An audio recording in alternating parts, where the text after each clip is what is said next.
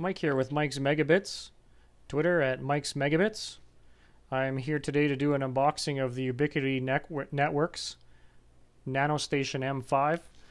I actually picked up two of these M5s to do an install across a valley here. The client wants to connect his network from his house to his place of business. It's probably about a kilometer and a half away from his house. So we'll do the unboxing now. These are designed to connect two distant places. The range on these, from what they say in the documentation, is around 15, 16 kilometers, so quite a distance. They also have other equipment such as discs and what have you that can connect even farther. I've seen some documentation on the web and some notes on the web that mention people are getting connections a couple 100 kilometers away, so pretty powerful stuff. After some research, I found these units on the internet, Ubiquiti Networks Incorporated. I picked up the two antennas, one for each side, as well as some window and wall mount kits. I'll just take all this stuff out of the box here and sort of put it aside so I can show this stuff a little bit better. Let's focus in on this now. This is the window and wall mount. It's designed quite a bit like what you would have in your car. Stick on the windshield for your GPS or satellite radio receiver. Suction cup. And the mount. The antenna would just attach to this and it would go on your window. Pretty basic. So there's the window mount. Nanostation M5. Pretty nice looking unit. Actually, I just noticed that. It's kind of funny. The back of the box has the view of the back of the unit, and then the front has the view of the front. Tricky packaging there. Let's crack this box.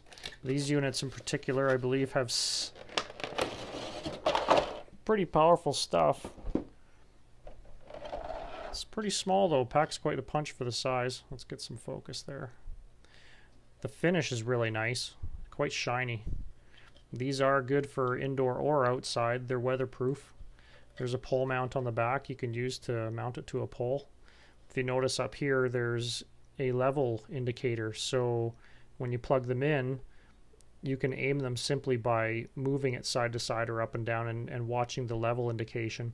You'd probably want to get somebody on the phone on each side just to, tweak it perfectly, get the best level that you can.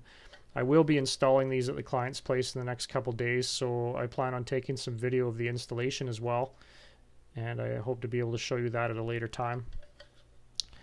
The unit works with power over Ethernet, so you don't have to run two cables. You just run your power into, it plugs in there to the wall, just like you would with any laptop or what have you. Then there's an input here for your network. So say at his place, his home network, I'll run a line from his router to this LAN port. Then the power comes in and gets injected into the PoE connection, and that goes into the plug on the antenna itself. And there's also a secondary plug there to use if you want to maybe use a network camera, and you can access that network camera across your... This is like a network bridge, so it would be like on your local network even though it's a couple kilometers away. This cover just slides back on once you get your network cable put through there. We're going to be mounting these in his window, so they'll be inside, but the temperature range on them is extremely wide. I don't think there's anywhere on the planet that these things probably wouldn't be able to handle, except maybe Antarctica. Take very cold temperatures and quite warm temperatures as well. So that's the Ubiquiti Networks Nanostation M5. Of course, like I said, I've got two. You need to have one on each side. One for the transmit. Well, they both transmit and receive with each other. And I'll show you the video later on of the installation.